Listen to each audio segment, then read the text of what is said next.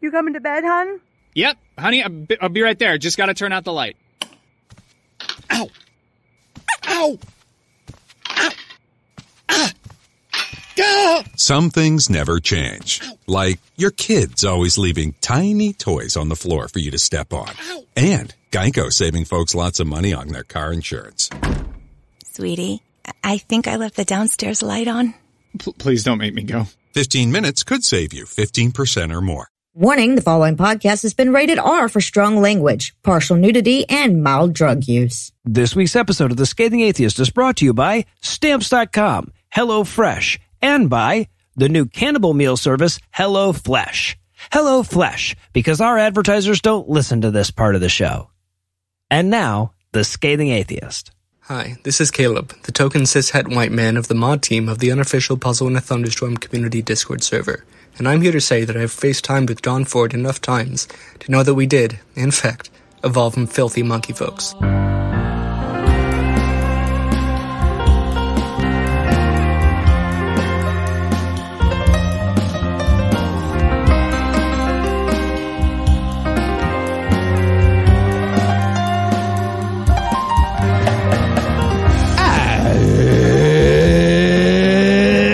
Thursday. It's January 20th. And it's Penguin Awareness Day. Huh. Head on a swivel, people. Nobody wants a Mr. Popper situation. D-up. I'm Noah Lugeons. I'm Eli Bosnick. I'm Heath Enright. And from Joe Rogan's New Jersey, Ann Arbor, Michigan, and Waycross, Georgia, this is The Scathing Atheist. On this week's episode, the Supreme Court crawls under yet another bar. Pastor Michael Todd gets confused by the phrase, spitting image. And Anna will be here to ratchet up our talent average. But first, the diatribe.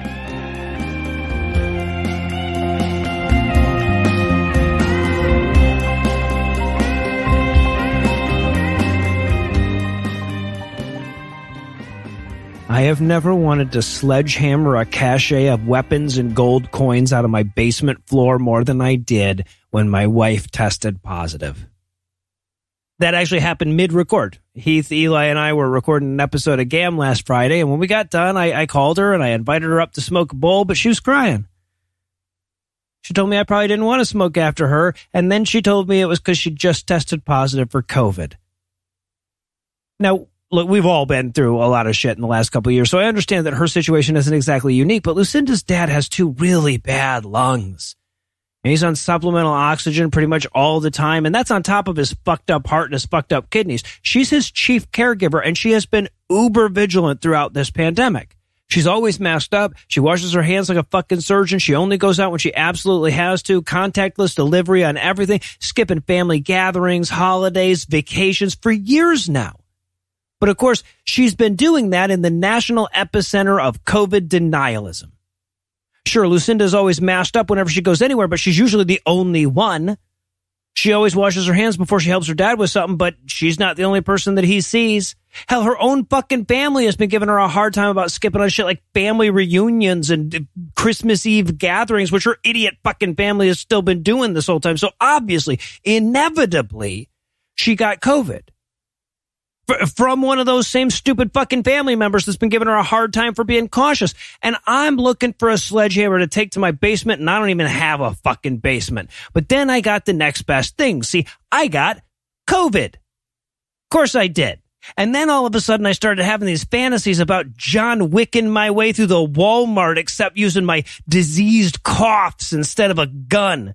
Just rolling through one aisle after the other, hacking in the face of every unmasked jackass plague rat in the place. Or maybe go surreptitious and just start a lot of, I think this COVID thing is bullshit conversations, but move in closer every time someone agrees with me.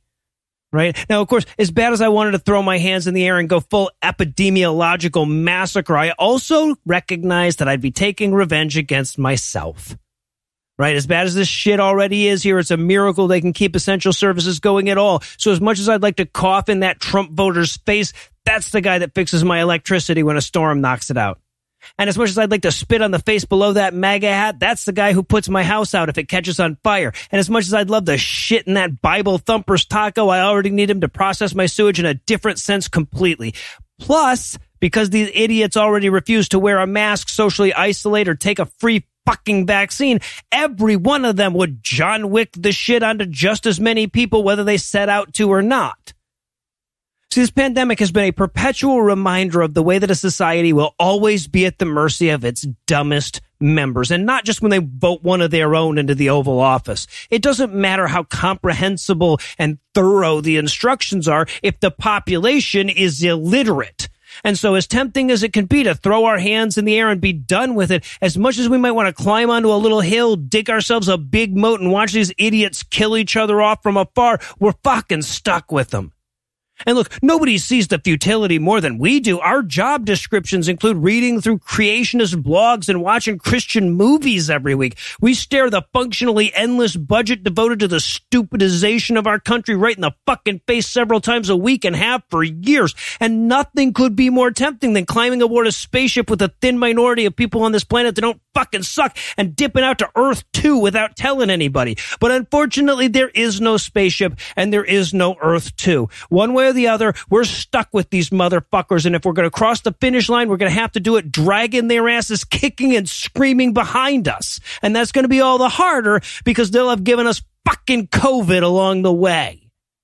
They're talking about your Jesus. We interrupt this broadcast to bring you a special news bulletin. Joining me for headlines tonight are the nighttime sniffling and sneezing to my coughing, aching, stuffy head and fever, Heath Enright and Eli Bosnick. Fellas, are you ready to put some headlines to rest? NyQuil's the fucking best. Is that NyQuil? Yeah. Pro tip, you don't have to be sick to drink NyQuil. Okay, and all right. They have to let you buy it even if you're crying. They don't have to. There's a lot They definitely don't. The second thing is not So true. while I clear that advice with Andrew, we're going to pause for a word from our first sponsor this week, Stamps.com. Nope. Yeah, that was a mistake. Yeah, I bet you were worried. Yeah, and we are very sorry. Okay, bye-bye. Bye-bye. All right, that was Aunt Celia. Great. Okay, we have like 50 more still. I know. Hey guys, what you doing? Hey, sleepyhead, you up already? You should probably rest some more. You want us to make you more Hot Pocket soup? No, thank you. I'm good. Who were you just calling? Yeah. Well, okay, promise you won't get mad. Eli, I got mad at a mailbox yesterday, man. That's true, he did. Yeah, that's fair. Okay. Okay, we were kind of calling to tell everybody we canceled your funeral. You sent out invitations to my funeral? Hey, don't blame us. Blame Stamps.com. Oh, Exactly. What's Stamps.com? Great question. Stamps.com gives you access to all the post office stuff and UPS shipping services that you need right from your computer. And you get discounts you can't find anywhere else, like up to 40% off USPS rates and 76% off UPS rates. Whether you're an office sending invoices, a side hustle Etsy shop, or admittedly sending out premature funeral invites, Stamps.com will make your life easier. And all you need is a computer and a standard printer. No special supplies or equipment. You're up and running in minutes, printing official postage for any letter, any package, anywhere you want to send. Well, I guess I can at least be touched that you guys spent so much money on me. Actually, Noah, you can save time and money this year with Stamps.com. Sign up with promo code SCATHING for a special offer that includes a 4-week trial, free postage, and a digital scale. No long-term commitments or contracts. Just go to Stamps.com, click on the microphone at the top of the page, and enter code SCATHING. Okay. Well, I guess you guys have some calls to get to then. Yeah. Hi, Imogen. Yes, you got it. I'll ask. She wants to know if there's a grave to dance on. Jesus, who is that? It's the Irish lady from the airport. Oh, well, you know what? You tell her when I said I'd see her in hell. That's what I meant. Don't tell her that. I'm not gonna. You should, though. And now, back to the headlines. In our lead story tonight, the Supreme Court took another step in their effort to retcon the God's Not Dead franchise this week when they agreed to hear the appeal of a high school football coach who was fired for leading his team in prayer. The High Court had a chance to hear this case back in 2019, but they were 1/9 more sane back then, and that was the 9th that mattered, apparently. So now the Supreme Holy Congregation of Gilead, or whatever Amy Coney Barrett got on her fucking stationery. That is what it says, yeah. Has agreed to rethink this whole coercive prayer and publicly funded schools thing. Upside, devout Satanists Heath Enright and Eli Bosnick are about to get weird on the 50-yard line at some schools. Right. So. More than we already were. Yep. So first, let's be super clear about what the coach did, right? Because if you read that conservative rag, the New York Times, for example, you might be fooled into believing that he, quote, lost his job after defying school administrators by kneeling and praying at the 50-yard line after his team's games, end quote. That's from the opening paragraph of their story about this. And that makes it sound like he knelt down on the sideline and he crossed himself and he muttered something under his breath and he got fired for it. Yeah, that sounds okay, right? Yeah. Well, but as it admits later on in the same article, what he really did was give a big public religious speech at the end of every game in the middle of the field immediately after the game ended with his players on the field and spectators still in the stands repeatedly, even after his employers asked him to stop doing that shit. Huh. I wish the New York Times wouldn't be a liar. I wish they wouldn't lie. Fuck. Here's the thing, though. Obviously, you can do all that stuff at a church right after the game. Yep. Like right after. 15 minutes later, you go to a church and you pray with everybody who wants to pray. Or even on the side of the road as you leave the school from the game would be better for everyone. That would be fine, too. What I'm saying is Christianity is diarrhea. That's what it is. Yes, we're like, hey, man, just go before the game or after the game. And he's like, now I have to Christian now. Emergency. It's emergency. I have to Christian right now. And then we're like, come on, man, at least get off the field and make it to the curb like a grown-up dog so you don't get it on everybody else. My kids are out there. Yeah. God damn it. And now the Supreme Court is about to decree that you have to be allowed to diarrhea everywhere all the time. That's what's about to happen. Yeah. For the record, that's not praying, that's preaching. Yes. Right? Those are very different words. And somehow I feel like maybe if the coach had been, I don't know, Muslim, he wouldn't have made it off the field, let alone to the Supreme Court. Right. Yeah. Okay. So now, to be clear, I know not all of our audience follows this as closely as we do. The legal principle here is coercion.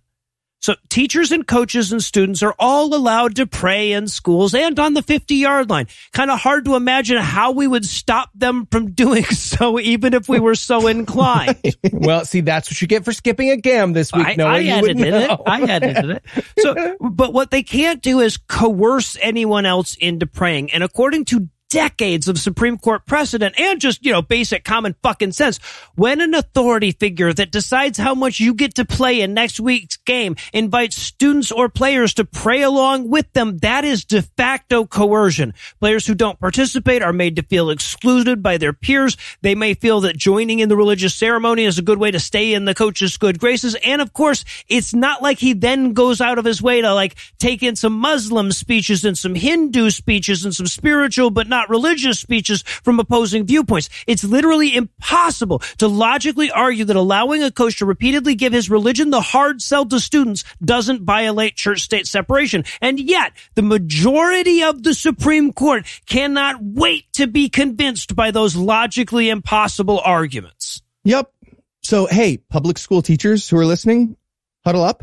When this coach wins the case, and I'm pretty sure he will. Yeah. I need all of you pouring milk on fetuses inside a pentagram between every goddamn period, before school, after school, parking lot, and then handing out cash and pop sockets, terrible emo music, whatever kids, I don't know what kids like, pop socket, give them money, shitty music, whatever you got to do to anybody who gets involved in that pentagram with you. Make it happen. Heath, don't be silly. Teachers don't have any money. Right. Yeah, exactly. They already thought of this.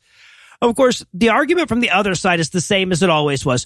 Persecution isn't a legally protected term, right? So just like inclusive holiday greetings, evolutionary biology, and plain red cups, these policies are persecuting Christianity because by their own admission, there is no way to divorce Christianity from coercion.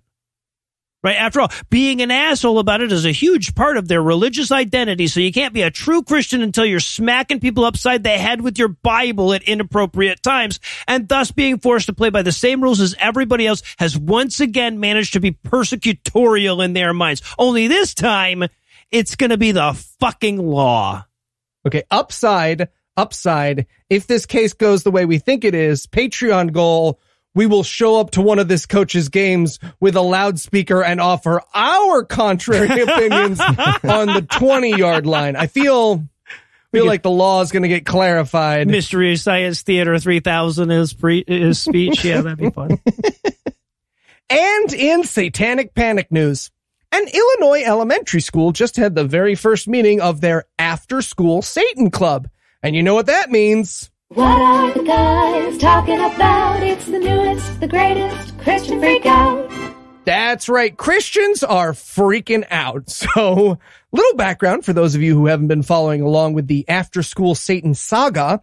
Contrary to what Christian movies we watch on a weekly basis over on our sister show, God Awful Movies, will tell you, Congress passed the Equal Access Act of 1984, which allowed Christians to form after-school Bible clubs at public schools. Then, in 2001, the Supreme Court said all public schools couldn't discriminate on the basis of religion in their, quote, limited public forums, end quote, which means Christians were allowed to start so-called good news clubs all over the country. And as of 2011, a whopping 5% of public schools in the United States had a good news club. Which means about 95% of public school students in the United States had no idea who Jesus Christ was. So I get why Christians were feeling persecuted. That's messed up, right? Where are they going to find out about Jesus? Right? So what we should have pushed for is an equal time doctrine kind of solution, like where they have to let us into that 5% of schools to talk about the logical contradictions in the donkey sperm verses after they're done.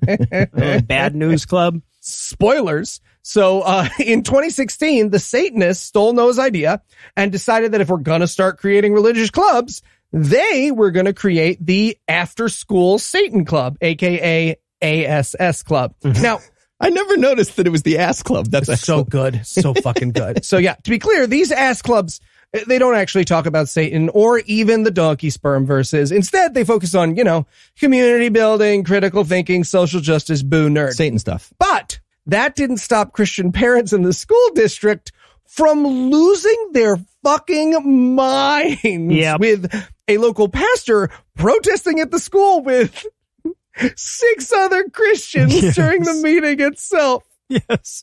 God, they might as well call it the Protesting Idiot Says What Club or something. But don't worry, it wasn't just local Christians losing their mind. Propaganda wing that would make Leni Riefenstahl uncomfortable, Fox News, released the statement from Patty Garibay, who is the founder and executive director of American Heritage Girls, which is the bigot alternative of the Girl Scouts. Yes, and she said, quote, at a time when youth are experiencing a mental health pandemic. Really, Patty? Is it? Okay. It is outrageous that a school district would allow a club based on the Master of Confusion. What? End quote. What? All right. Careful there, Patty Garibay. That's what the Master of Confusion wanted you to say. So it's confusing. He's going to get you. I love how impossible it is for them to rein in their crazy, right? Because one of our handlers just said, all right, don't blame mental health issues on an invisible monster this time, okay? And then she said that. Yep. Yeah, absolutely. That's what happened. So this is obviously hilarious. And if you have kids in public school, may I highly recommend requesting an ass club at your school as well. I know we try not to talk in terms of long-term goals here on Scathing Atheist, but I'm just saying, if ass clubs outnumber the good news clubs in a few years, I can die a happy man. There you go. And in great expectorations news, I just watched a grown man spit in his hand 3 times and then smear it all over the face of a second grown man. That was part of my job. Yep. That was part of my, it was actually part of the spitter's job too, because he's a pastor at a megachurch and he decided to do a spit-based sermon about how faith in God works. And here's the big lesson from that sermon. Having faith in God is a lot like having someone smear warm phlegm all over your face during a pandemic while you just smile and take it. And, yes, faith is like that. I actually agree with this sermon that he accidentally made. And in case you're wondering, listeners, no, this is not a case where Eli and I walked into Heath's room unexpectedly, and he has to really commit to this was for a story excuse. This is actually a for real thing. Yeah, you have no idea how many times we've heard, but she's saying, oh God, let me put her in the show. Okay, so the spitting pastor is Michael Todd of Transformation Church in Tulsa, Oklahoma.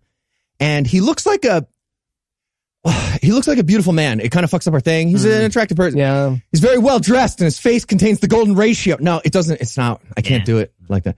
I want to invite him to a really cool party at my house, but without seeming too desperate. No. Okay. But just, he's a good looking man. Looks like handsome Squidward. Oh, there you go. Okay. Right. Yeah, he does. He does. Okay. So the point of the sermon was to help people get through difficult times without losing their confidence in God's plan. So he brings his brother on stage for a demo. He's explaining how God might have super mysterious ways that seem terrible at the time. And he's pausing in the middle of his sentences to make that phlegm hacking noise. Yeah. And it's gross. And he's literally spitting into his hand repeatedly. And then he says to his brother, this right here is where lots of people would turn away from Jesus. But receiving vision from God might get nasty. And then he repeats that. And then he goes up to his brother right in his face. He slathers a large handful of fresh spit all over his brother's face, including right in his eyes, all over the place. Christ. Yeah, it's revolting. Accepting Jesus is going to be a lot like noogies before this is over, too, isn't it? Hey, bro, no hard feelings about you fucking my wife at Christmas. Would you help me out on stage with something today? I've got a metaphor I'd love to illustrate. It's got to be something like that. So, Pastor Mike definitely thought this was going to be a super impactful moment, and his parishioners were going to love the visceral nature of the lesson and never forget it. But they very obviously hated it because, again, it's revolting. Yes. Even before the money shot actually happened, you can hear the audience being like, Mike, please don't do this. We're all very uncomfortable. Please don't. Atheists are going to make fun of this and we deserve it if you do this. Please don't do this. Stop right now. But he just keeps going like a drunk racist uncle giving a wedding speech. And when he finally does the big smearing, he hears like, boo, bad lesson, boo. We told you not to do that. And he says, how you just reacted just now is how people in your life will react when God is doing what it takes for the miracle. Jeez, after the sermon, he's in the back yelling, I told you we should have used pee. They'd have been into it. Who said does God have a way of doing miracles that isn't like having a loogie hocked onto your face? Take it seriously. Take it serious. Could have cured some COVID along the way. I'm doing pee next time. I'm definitely doing pee. Yeah.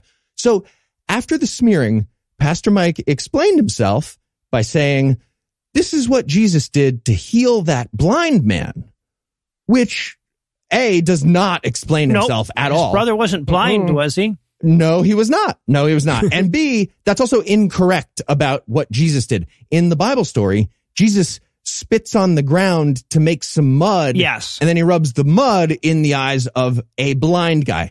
But, okay, now that I think about it, it's probably better that Pastor Mike doesn't know that or a bunch of things in the Bible. Fairly important point. Jesus had magic healing powers. Yes. There's that too. Yeah. The only thing Pastor Mike's brother is cured of is ever helping his brother on stage again.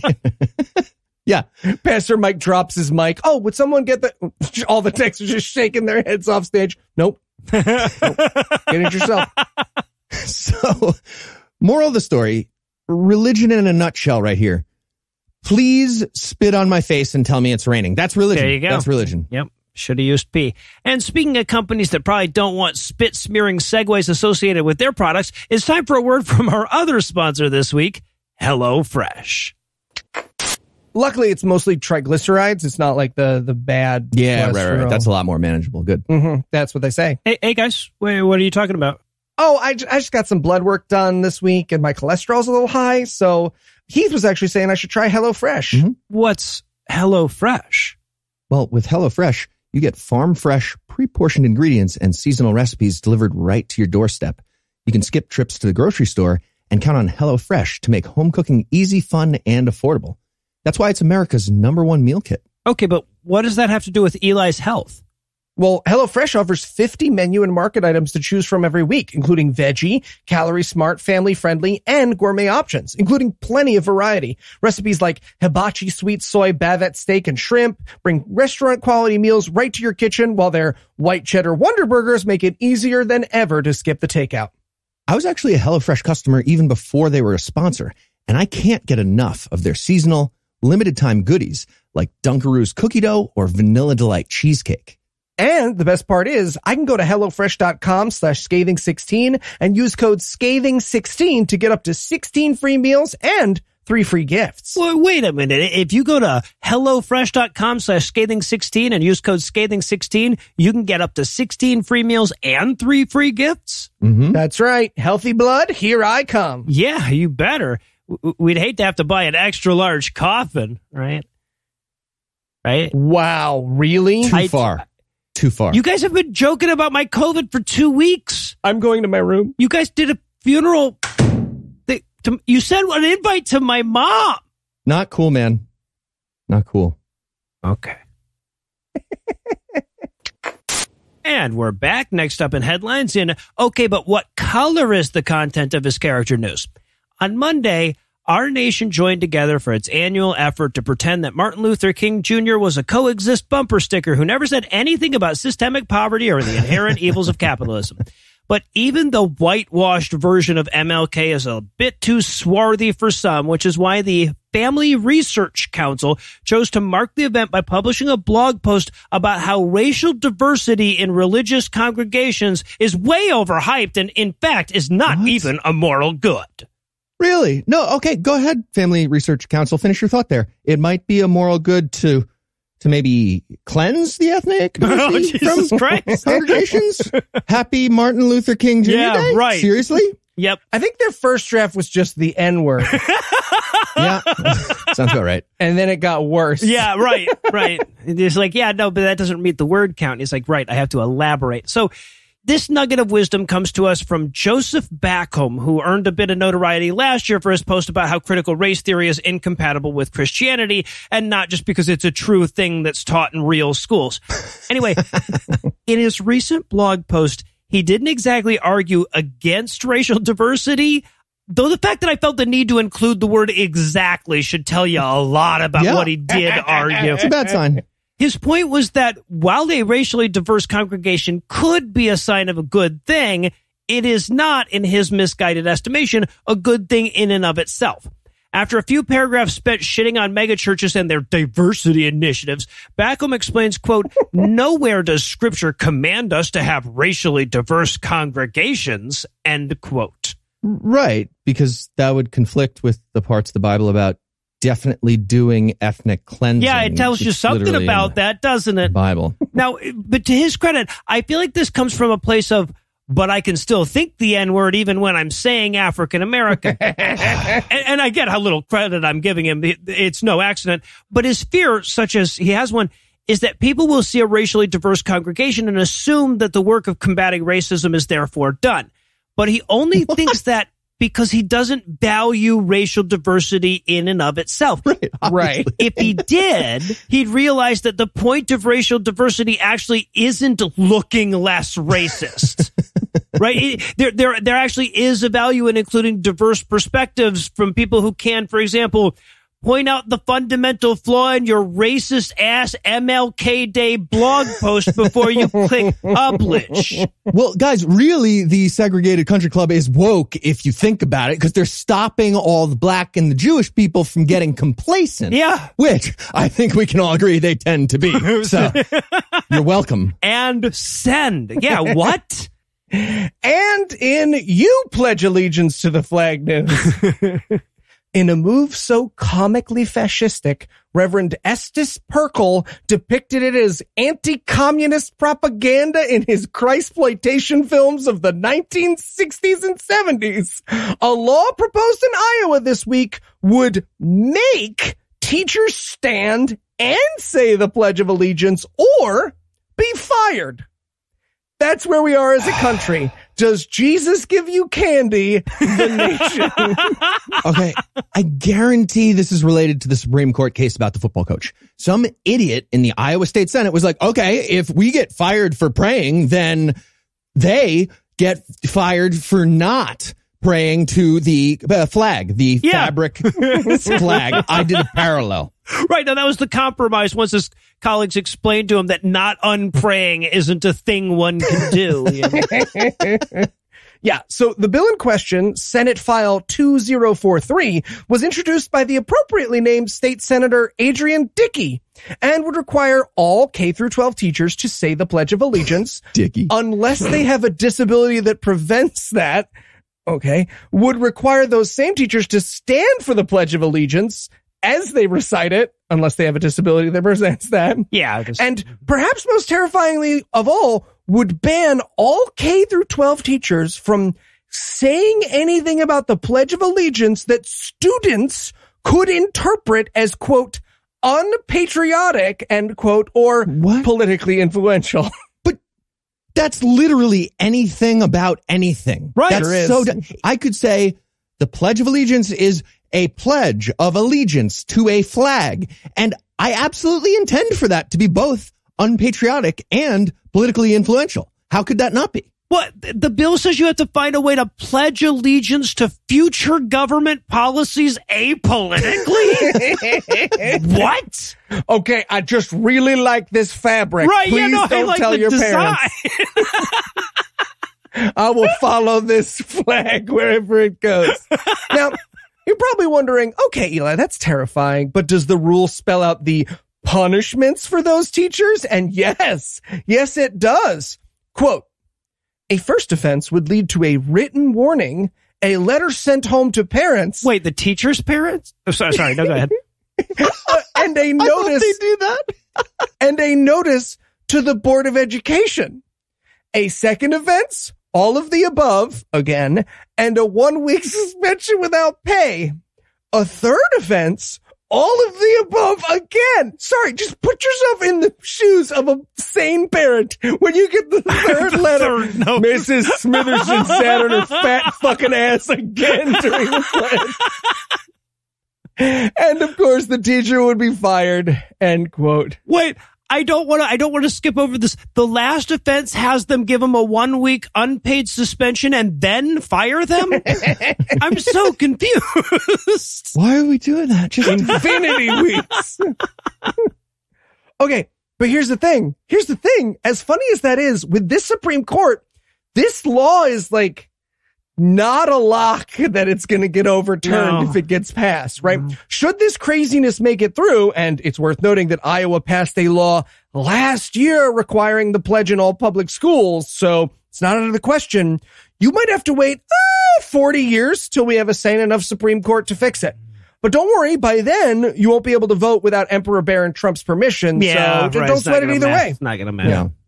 But the whole country got that message about Jill Stein and that's good. Progressive I was going to say, but at least Joe Manchin can face the voters of West Virginia. Yeah, it's useful. Good job.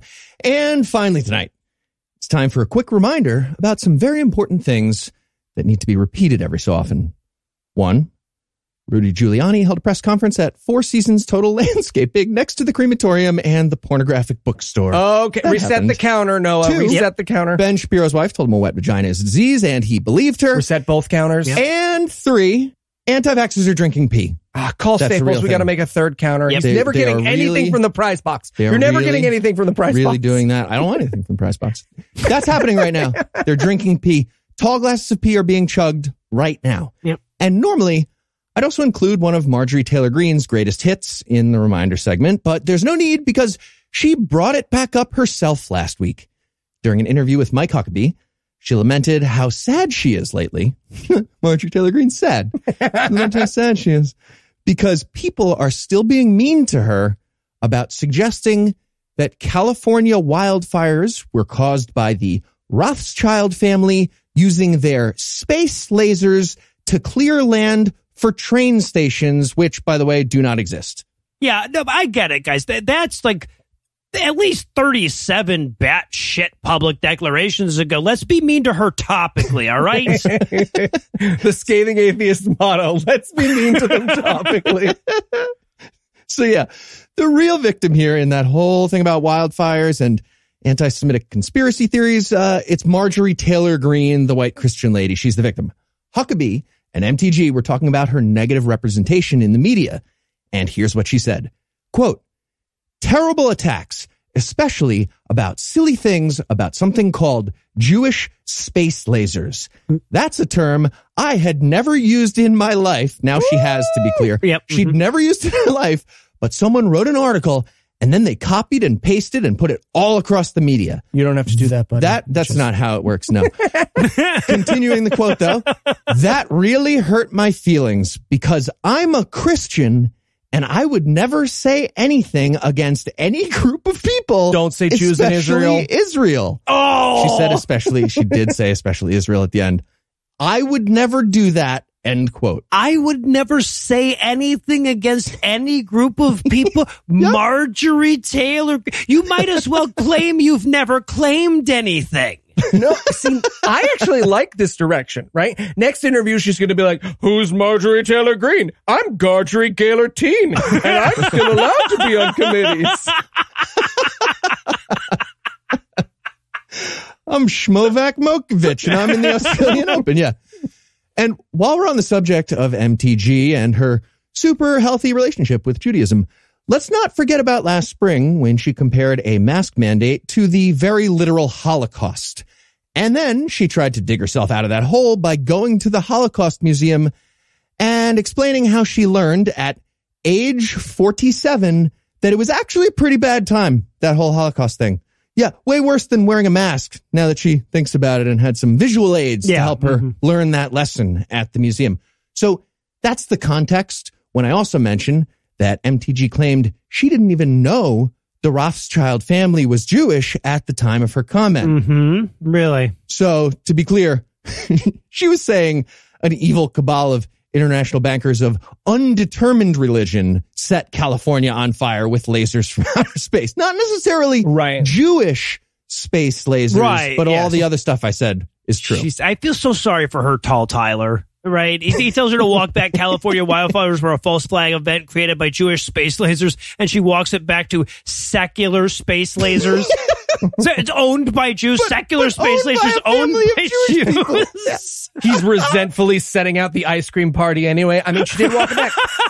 I said walk it back. She said it back. She didn't. It's true. Put the sprinkles at the end. Yeah. She still gets the personal pan pizza. Damn it. She gets something from the prize box. In fairness to MTG, though, which it's a weird way to start a sentence, I know, but in fairness to MTG, she made an official statement explaining that she did not intend to blame Jewish people as a whole for the space lasers, just that Rothschild family that happens to be Jewish. That being said, in fairness to the rest of the universe, if someone says, "I did not intend to blame the Jews for the space lasers," if that's a sentence you've said in your life, so many things have gone horribly wrong in your life to get to that point where you said that, and we should be mean to you. Yes. That's insane. Oh, and speaking of things going horribly wrong in one's life, we're talking about Marjorie Taylor Greene for a living, so we're going to take a quick break while I come to grips with that one more time. Heath, Eli, thanks as always. Christian space lasers. And when we come back, Christian Music will be here to put the nay back in serenade. Well done.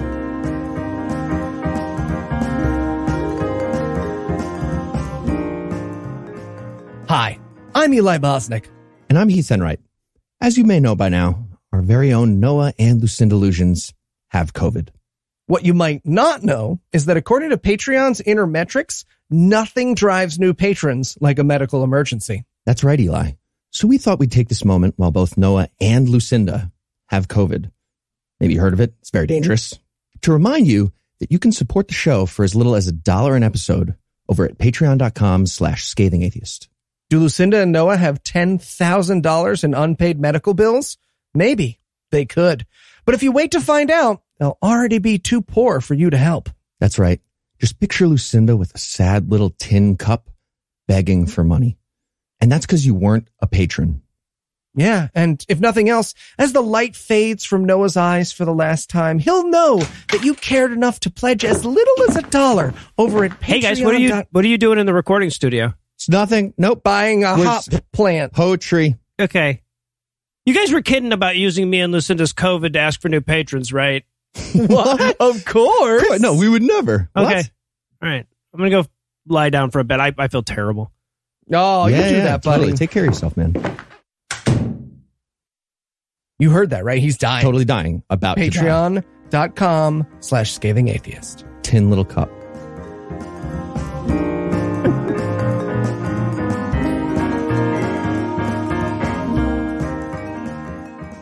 Of all the things that Christianity can't do, perhaps there's nothing they can't do harder than music. Which is weird, because if you think about it, they had a head start. But to remind everyone of just how little they managed to do with that head start, we're happy to present another installment of God-awful music. Music.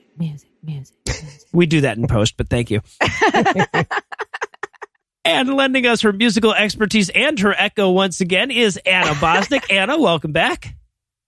Thank you. I'm so happy to be here. Happy to have you. So tell us, Heath, what will we be breaking down today? We listened to My Jesus by Ann Wilson.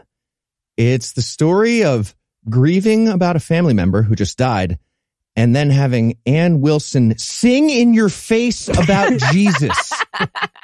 Fun fact, it's also the story of my literal evangelical cousin at my literal dad's funeral last year. Woof! Except he doesn't quite have the musical talent of Ann Wilson, so that was fun. Woof. Oh, God. Woof. He's close, though. He's close. Yeah. And Eli, on a scale of 1 to Heath's dad's funeral, how bad was this music? Well, if you love infomercials, but the ShamWow and OxyClean worked too damn well for you, you'll love this Christian music. There is not a better way than Jesus. Don't answer yet should have been a lyric, yeah. All right. So, of course, Anna, we gave you your choice. This was your selection. So what made you choose Let Me Tell You About My Jesus? So, as you know, I'm morbidly fascinated with Christian music. As someone who was raised atheist, it's wild to me that a whole genre of music can spring out of one book. Right? It's like wizard rock became mainstream. But even then, like, there were 7 books, 10 movies, and all of Pottermore, fan fiction to draw from. But anyway, Eli and I were out picking up takeout when I heard this song for the first time, and I was waiting in the car while he went in to get it, and this song comes on, and it's one of those songs that just writes the parody for you. Mm-hmm. Yep. So I was like, oh, this is amazing. And so I paused it. I waited until Eli was coming out of the building, and then I blasted it and rolled the windows down, and he came back out. Also, it was released on my birthday last year, so I feel like this is God's intention for me to hear this. Right. So you hear that, Ann Wilson? Anything that we say about this is God's will. That's right. Ann. Yeah. Damn it. Mysterious ways, Ann. Mysterious ways. He inspired you to write this song so that knowing we were going to do this bit, right? Absolutely. All right. So let's break down the lyrics here. This is Let Me Tell You About My Jesus by Ann Wilson. It starts off with the opening line is, are you past the point of weary? And I'm like, weird to be so this early on, but yes. Which is followed by, is your burden weighing heavy? Now that's heavy as pronounced to rhyme with weary. Is your burden weighing heavy? She's so fucking bad with rhyming, which is a really easy concept when you think about it. But to be fair, Ann Wilson is very intoxicated throughout, so pretty much all the noises rhyme in her singing style. Sure. It's like she didn't get the memo that Dolly Parton has something wrong with her, and she was just like, that's the country voice. Should I have more bread in my mouth? Yeah, a little bit more bread in your mouth would be perfect. Yeah. But she takes another crack at that rhyme. So after is your burden weighing heavy, she says, is it all too much to carry? Let me tell you about my Jesus. Listen, I am a fan of a slant rhyme because, perfect rhymes tend to be overused.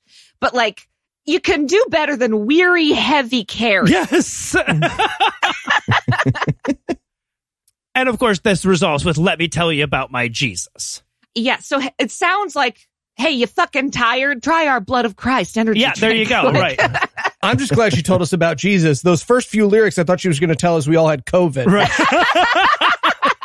So she's going to take another crack at it here. Do you feel that empty feeling? It's called depression, and yes, and I take a pill for it. Wait, there's more. Because shame's done all its stealing, and I'm like, don't sell yourself short, and shame is not remotely done with you yet. Yeah, I was like, that's a spicy line to throw in there, but then I realized Christians are just, they want you to be ashamed of everything. Oh, that's so, like, true, yeah. Okay, what did she think that line meant? That, like, shame stole your other feelings, so you feel empty of feelings that shame stole? You're trying too hard, man. But then she follows this up with, and you're desperate for some healing. Yes, song. I also think the healthcare in this country is bullshit. Well, yeah. Okay, but shouldn't Christian people be super happy when their Christian family member dies? Like, Christian funerals should all be keg parties. Really? That's awesome. Really? You're not a liar. If I was certain my dad was in eternal paradise right now, would have been a different whole thing last year. Yep. For sure. They're all liars, is what I'm saying. Yeah, absolutely. And then, of course, once again, let me tell you about my Jesus. No, thank you. I'm getting off the subway early just to avoid you. Right. I'll walk the last few blocks. If that's the response to your song, no good. So, and then we get the chorus. The chorus is amazing. It starts with, he makes a way where there ain't no way. Okay, let's talk. I'm sorry. Yes, we talked about Ryan Scheme. Yes, we talked about it. But now I know what you're going to say. Way, did you rhyme way with way? Why did you rhyme way with way? No, it's not the fucking problem because it's not supposed to rhyme. Doesn't have to rhyme. The first one isn't even a rhyme. She could have used literally any other word. A ba ba do ba ba da ba blee. Yeah. La ba ja ba ga do ba da bee. You know, it's like she could have path, road. He makes door, a road where there'd be fucking horse and buggy. Like there's an iron chariot, for example. Yeah. He makes a way. Don't say way again. I said way again. Is this all in the song? Stop writing it down. Stop. All right, I'm singing it all. This is all in the song. To be fair, if the lyrics had devolved into her just saying way, way, way, way, way, way, way. Well, that would be better than the next line, which is, and I quote, rises up from an empty grave. Yeah, well, now it's empty. Well, how does the logistics work in your head, Anne? It can't be. So anyway, there's Buddy Graves. She's being specific that it's not that. So I forgot Heath's Irish. They have Buddy Graves. Oh, that's we fair. do. You expect me to pay? No. No. Ain't no sinner that he can't save.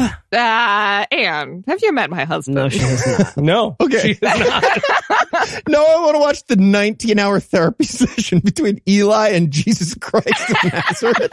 I want that 19-hour therapy session where Jesus has to go see somebody after that. Yeah. Just smoking cigarettes by the end. All right. Yeah, I'm an atheist. Fine. I'm an atheist. No, that makes you got sense. me. I don't make any sense. He ate 4 Oreos at a time. Once again, of course, she gives us the let me tell you about my Jesus. Let me tell you about my Allah. Oh, you're leaving. Yeah, that's a crazy. useful one. Wait, there's more chorus, though. She goes, his love is strong and his grace is free. And the good news is I know that he, yes, to nail the rhyme with free, she had to cut herself off mid-sentence. Rough. He can do for you what he's done for me. Okay. She couldn't even find the end of a grammatical phrase to cut it mid-sentence. No. It's worse than cutting it mid-sentence. She had to cut it between a pronoun and a verb that go together. Yes. And of course, once again, let me tell you about my Jesus. Okay. About that can do for you what he's done for me. I mean, no offense, Sam, but you're not even at the top of the gospel charts. Yeah. I'm questioning Jesus's credentials here. Yeah, I mean, gospel and Christian charts is slightly different, but, you know, no biggie. By the way, I checked the Hot Christian Songs of the Year chart from Billboard. Oh, boy. My Jesus was number 6. Kind of sad. Lots of Christians being like, no, thank you. No, thank right. you. I'm going to go to the next subway car. Number 2 was Hurricane by Kanye. Oh, yeah. Okay. And number 1 was You Say by Lauren Daigle, which was also the number 1 hit for all of 2020. They're so fucking boring. They had the same #1 song of the year for 2 years. 2 years. So the chorus wraps up, and let my Jesus change your life. Hallelujah, hallelujah, hallelujah, amen, amen. Again. Nailing it. Way. Yeah. Way, men. Shit. Way. So now it's time for some practical examples of what loving Jesus can do for you in verse 2. Who can wipe away the tears? And I'm like, okay, so we can all do that. I mean, most of the people. Is that a supernatural tear wiping? Yeah, you don't have arms. But it is, though. But it is, right? So who can wipe away the tears from broken dreams and wasted years? Oh, I get it, Ann. I've got a BFA, too. Yeah, sure. Don't worry, Mom and Dad. I can always fall back on podcasting. Yeah. That's a fallback. Wait, I love this. And tell the past to disappear. Oh. What? Well, how the fuck do you propose to do that now, yes. Ann? Be gone. All right. Amnesia. Bam. Well, drinking works. I'm just saying. Oh, there you go. So once again, she throws the pitch out. Let me tell you about my Jesus. And I'm like, you're telling us about your fucking... Anyway, so then she goes on, and all the wrong turns that you would... Yep, nailing the cadence and really crushing it. She might as well have the word ellipsis in the lyrics. So all the wrong turns that you would go and undo if you could. Careful now, Ann. You do not want to fuck with time travel. Yeah, no, it always goes bad for you. It always goes bad. Who can work it all for your good? Okay. To be clear, she's saying for me, it would be like, I die from liver failure, but then somebody sings this song at my mom during my funeral, and that's the good scenario? Yeah, that's Jesus turning it around. So then she says, let me tell you about me, Jesus. We get the chorus again. I write in my notes, this song is the melody equivalent of the starting Avatar with the plain eyes. Also, if I can play the drums for your song perfectly, which I literally can't, I don't know how to play the drums, but I can play boom, da, doom, da. It's a boring fucking song if I can do that. Yeah. Yes, it is Mayonnaise Sandwich, the song. If you can position drums underneath a roof in the rain, and it'll play it perfectly. So the rhyming is about to get even worse, guys. Here's the bridge. Who would take my cross to Calvary? Just a lot of trouble with that. Pay the price for all my guilty. Ann's just at the airport moving syllables from one suitcase to another, trying to get them to fucking fit. I don't know what she's so guilty about. That's just all I want to know. Calvary. Mm-hmm. She squinches it real tiny to put it in there. It's a lot of the bread. I get, she's just got to. But also pay the price for all my guilty. That doesn't make any fucking sense. No. That's what you're desperately trying to rhyme into? That sounds like a drunk guy asking you to bail him out from jail, right? Right. Hey, I had 4 of the ice cream mimosas things at TGI Fridays, and I tried to fuck a car again. Will you come down and pay the price for all my guilty? It's supposed to be guilty people, though. It's about Jesus here, and she's just like, couldn't fit people in. She's like, yeah, cut it guilty. There we go. That rhymes with the thing I said. Oh, right, because those are all my people who are guilty. All my guilty. I see. Okay. Yeah.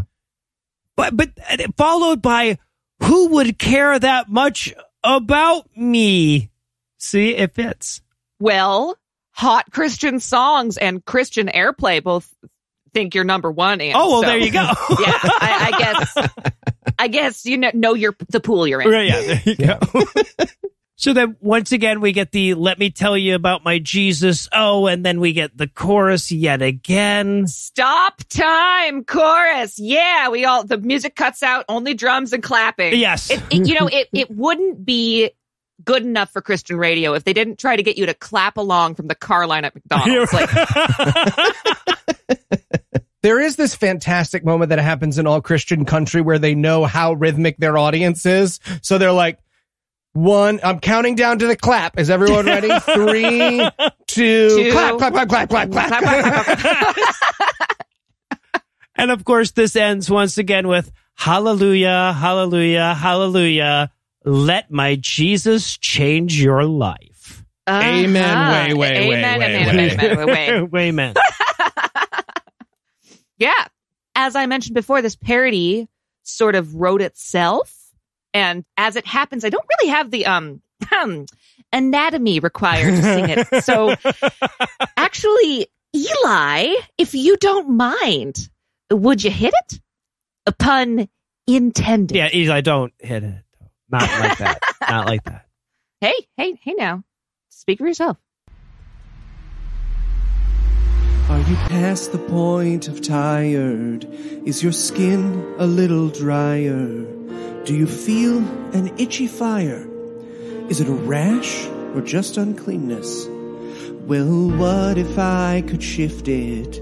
All your fears and woes are lifted with this gift that I've been gifted. Let me tell you about my penis.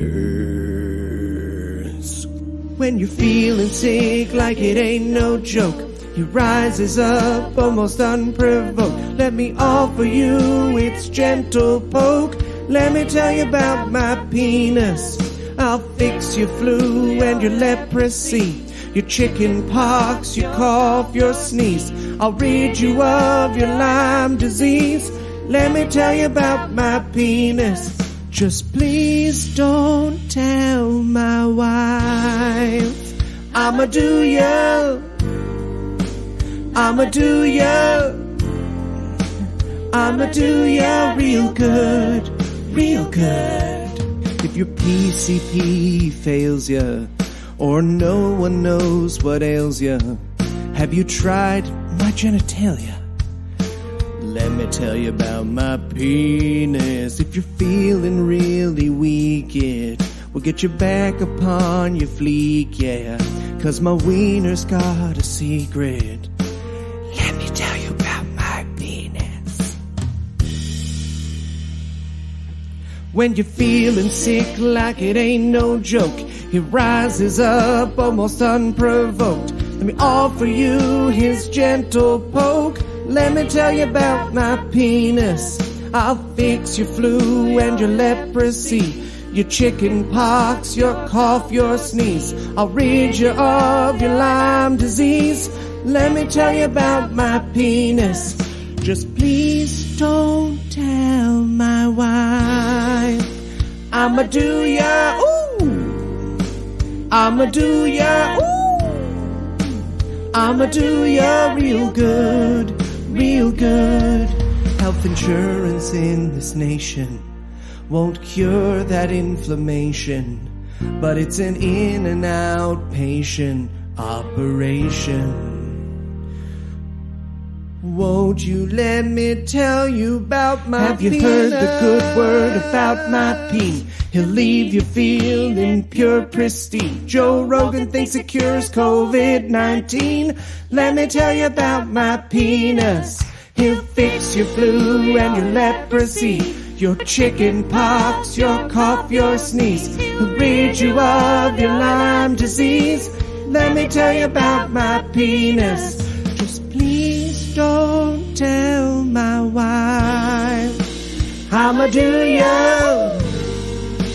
I'ma do ya.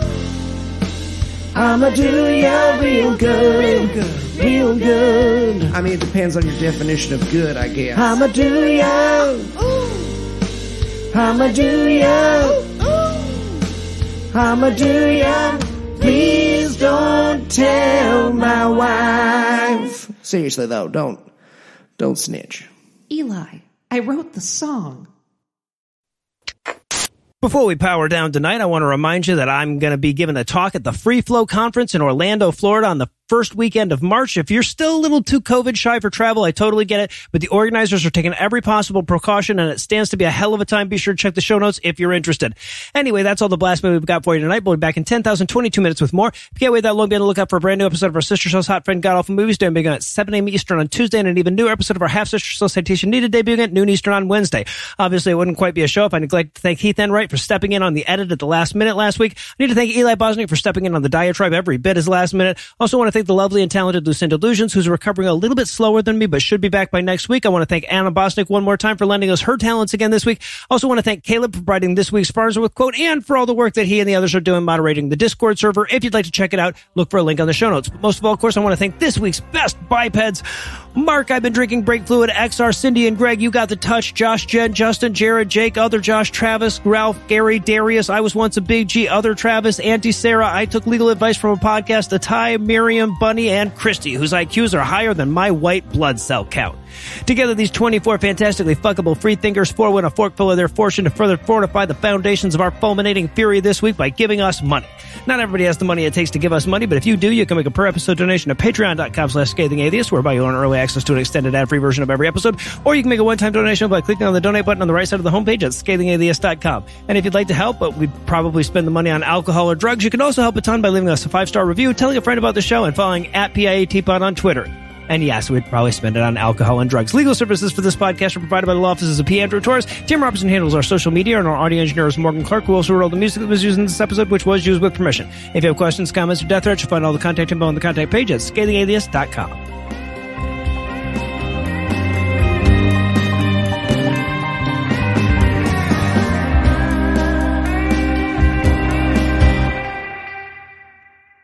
Please enjoy NyQuil responsibly. Dude, you're cut off if you're weeping while you're trying to buy NyQuil. The bartender has to cut you off. That's a law. Yep, no, that is the law. The preceding podcast is a production of Puzzle and Thunderstorm LLC, copyright 2022, all rights reserved.